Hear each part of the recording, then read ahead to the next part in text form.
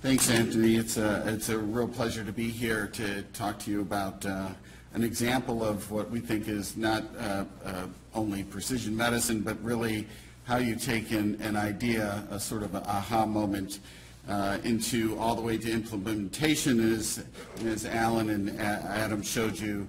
How do you put that into a continuous learning system? The Precision Medicine Centers of Excellence were born out of Hopkins in Health, which is the university-wide program to really enable precision medicine. We dubbed it In Health because we think it's the intelligent use of health information to individualize and integrate healthcare much more than just personalized medicine or precision medicine. Our three major goals, just to introduce you to this concept of In Health, are to capture clinically relevant and biologically anchored subgroups in a more intentional way to scale, to use those subgroups to diagnose and treat more efficiently and to discover new mechanisms, and to integrate discovery and delivery. We really are trying to figure out how to capture Osler. How do you capture the best of a clinician and actually make that available to all clinicians, and really ask the question, if this is true, what does it imply? We're trying to act on a clinician's moment of wonder, that leap where they go, what does that mean? How can we actually test that? How can we recognize that there's a subset of people, in our case men with prostate cancer, who can safely forgo treatment for prostate cancer? How can we utilize measures of disease trajectory to address individual patients' health states? And then how do we create a learning health environment to reduce uncertainty in patient-physician decisions, not only for the physicians, but for the patients? So here was the problem. Prostate cancer incidence increased in the 90s dramatically due to PSA testing. Prostate-specific antigen testing was a blood test that became available in the 90s, and by having this test, we were able to find much more prostate cancer that was prevalent in the population, and you saw this huge increase in the incidence of prostate cancer because all of a sudden men were getting a blood test. In fact, instead of 1 in 10 men being having a risk of being diagnosed with prostate cancer, it went to 1 in 6. The problem is do 1 in 6 men really need their prostates removed to avoid harm? In fact, 80% of men age 80 have prostate cancer in the prostate if we do autopsies for other reasons. Clearly, they never knew they had prostate cancer. But with the advent of PSA testing, it was assumed that all prostate cancers would eventually progress to a lethal phenotype without treatment. And it was also assumed that some prostate cancers would rapidly progress and become incurable. And back in the 90s, it was considered heretical not to treat prostate cancer.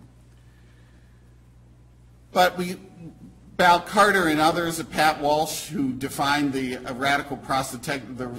nerve-sparing radical retropubic prostatectomy, really said, wait a minute, 80% of men have prostate cancer in their prostates. What are we finding here?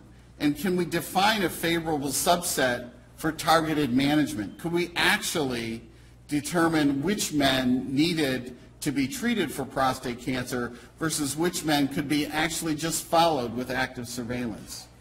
So the hypothesis at the time was that we could actually develop predictors of small volume, low-grade prostate cancer in prostate biopsies, define a subgroup of men thought to harbor these indolent prostate cancers for whom treatment could be avoided, and then track their disease trajectory to determine subgroup behavior and maybe change practice.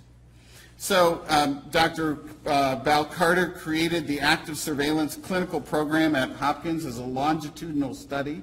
You can see this started in 1995 and has now accrued over 1,500 patients, and basically created a system where we could follow guys by their PSA, their biopsy findings, their disease extent on the biopsies, like how much cancer did you actually see in a biopsy. We enrolled them in a surveillance program with longitudinal monitoring in an iterative fashion to follow outcomes. And we took then a team science approach to medical decision making with urologists, pathologists, radiologists, epidemiologists and biostatisticians, people doing research in the lab, and eventually with the Technology Innovation Center, we created a tool and actually a program to look at these patients over time. So what did we learn and what have we exported from the active surveillance program? Well, to make a long story short, we found that you could identify men with low-grade small volume prostate cancers, i.e. those with favorable risk that would never progress. Those guys are the ones that probably are the ones that are age 80 who have prostate cancer that never needs to be found. In fact, if we can identify these men with favorable risk prostate cancer, they're 24 times more likely to die of a cause other than prostate cancer 15 years after the diagnosis.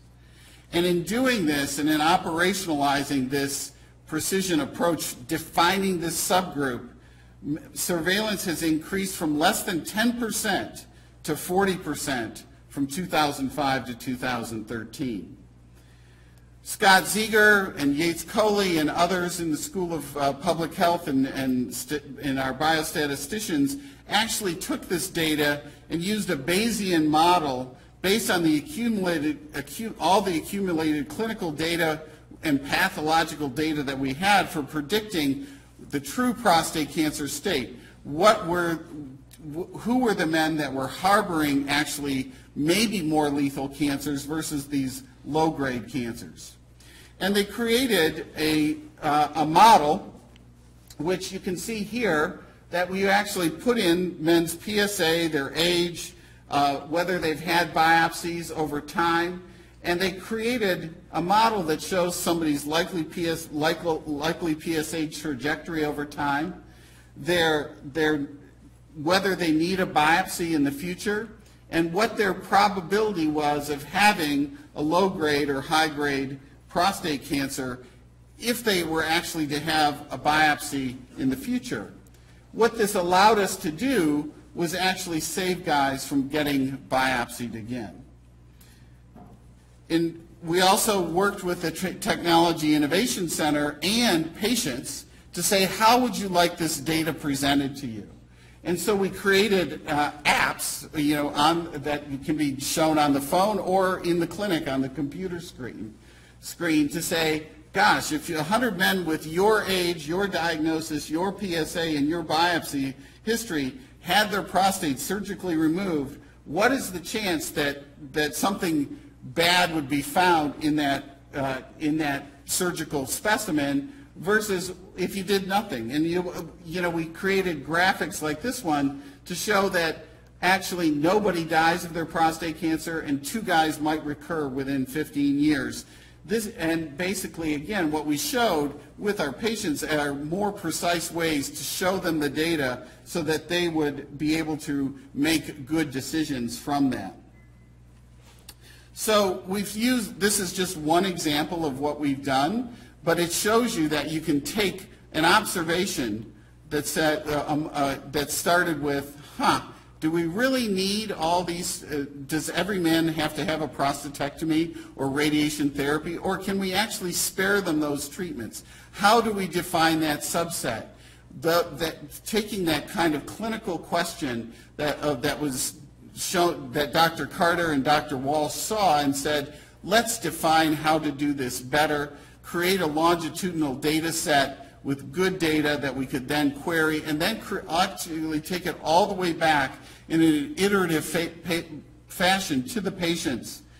So we've used this as an example to create our Center of Excellence in Prostate Cancer that we believe improves through patient partnership, a longitudinal specimen and data collection, iterative patient care. Patients can see where they fall on that spectrum. We think that's really important. Thank you.